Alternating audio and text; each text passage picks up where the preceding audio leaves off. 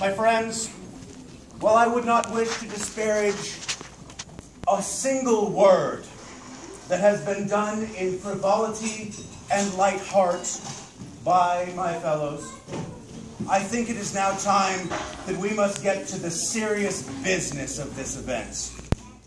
We are here to celebrate a saint.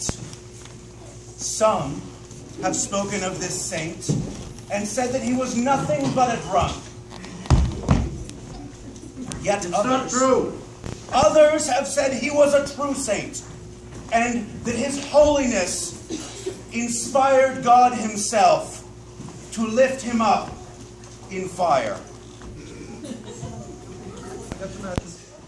Some among us have said many things.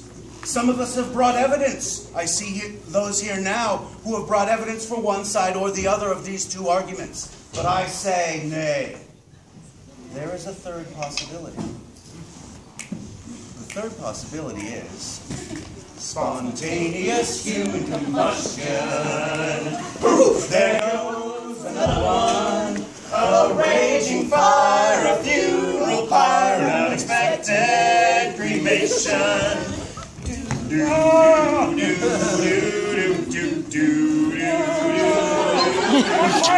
Ejected from the monastery for drinking up all the wine. They got sick of it and sent him up to live with bears till end of time.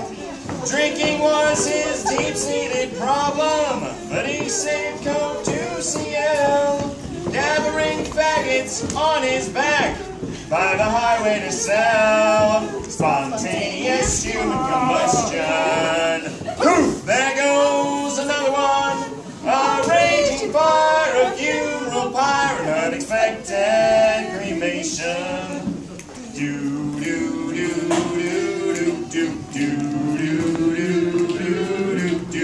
He was walking through the woods when he went up with a flash. Flash! The sheriff had no explanation. His only clue, a pile of ash. Was Pyre really holy, or was he just a drunk? Or did the spirits strike him down in an awful funk? Spontaneous human combustion. Poof! There goes another one. A raging fire, a funeral pyre, an unexpected cremation.